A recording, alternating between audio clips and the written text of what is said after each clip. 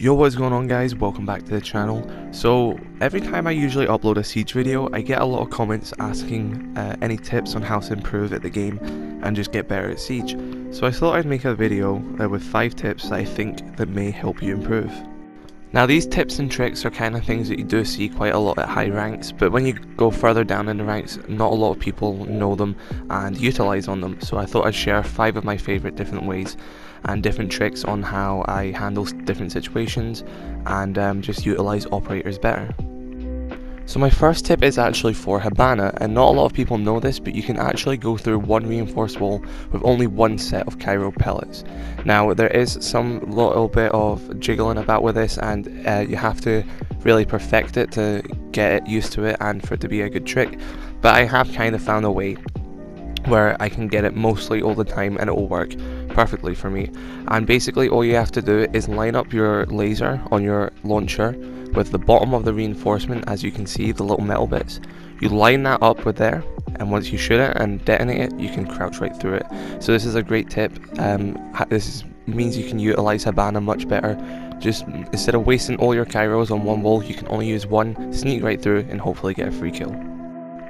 My next tip is in relation to destroyable cabinets and different things around the map, and I'm going to show you top floor on Cafe as an example. So bar, and as a very good method here, if you bring in Oryx and you just start ramming into all these different bar stools, it opens them up very easily, you don't take any damage, and now you have amazing lines of sight throughout the whole objective. And if you're holding it, and it will be very hard if anyone tries to come in for a plant, especially in those late round moments.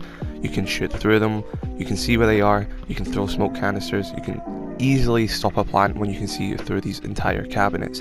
And I recommend opening cabinets in all these maps, especially on top floor Cafe, but it can happen on any map, and Oryx is actually a very good operator to do so because he does not take damage, he opens them up very fast and very effectively, and it just helps you on defense so much. This next trick is for if you struggle to hold sight and they always end up getting the wall. They get past your arcade, they get past your bandit batteries, they get past your mute jammers, they always end up getting that wall and into sight. And this is going to improve your roam game a lot and your overall defense and anchoring a lot. And I'm going to show the new theme park rework as an example for this. And throne room, for example, you've got 3 walls in throne room actually. You've got bottom yellow, you've got barrel, and then you've got initiation side and the back side where the whole dragon is. So there's 3 different walls that people like to attack on theme park when you're defending armory and throne room. And a lot of people kind of just lock themselves in sight and try and bandit trick it, or just hold off long enough until they get the wall. And that can work, it can be effective.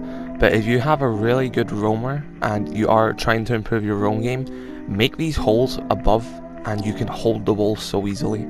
If you've got a bandit player bandit tricking and holding the wall, as well as someone above shooting anything that goes on the wall, shooting any players that come to it, you're going to hold the walls extremely well, because then, before they can even go for that wall, they now have to deal with you, and that will waste so much time. You can destroy so much utility and you can get some kills and hopefully win the round.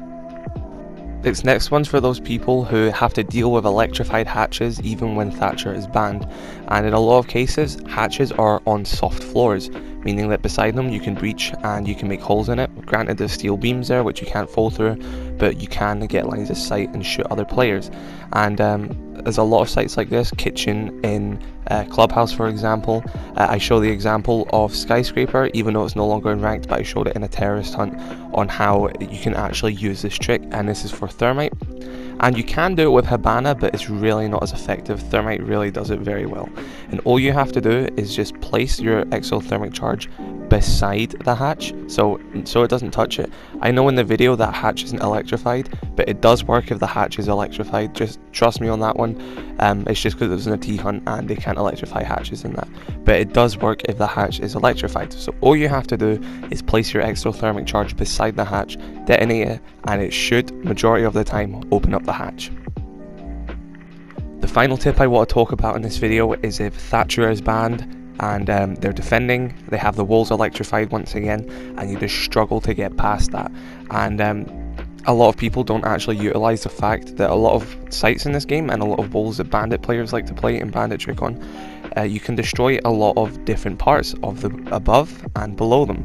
And it's been done on plenty of maps. CCTV cache on Clubhouse, you can destroy below that wall. I give the example of Border from a ranked match I played the other day. It can also be done on Outback. It can be done on so many maps. So if you've got a Thatcher ban, that doesn't mean you have to go straight to Cali or Twitch.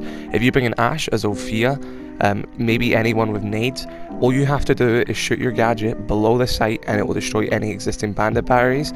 Granted, electric claws are a bit harder, so you may have to shoot for them, and you also have to watch out for people shooting back. But if you destroy the floor below it and the bandit's trying to bandit trick, there's no way he's going to get a successful bandit trick if you're there. He's going to have to stop bandit tricking, or he's going to try and have to shoot you back. Now, this is a great way to counter these things if you don't have a Thatcher. And like I said, Cali isn't the best, and yeah, if you don't want to play Twitch either. So these are great methods if you would like to get these things off the wall, stop people bandit tricking, especially for bandit tricking, because once they do this, there's no way that they're going to successfully get a bandit trick. So there we have 5 quick tips in Rainbow Six Siege to hopefully help you improve as a player, and hopefully make you think more outside the box when you're attacking certain sites. If you did enjoy this video, be sure to drop a comment and let me know your thoughts, and drop a like if you did enjoy. Subscribe to the channel if you have not already, and if you want me to make more videos like this, let me know. I shall see you guys next video. Thanks for watching.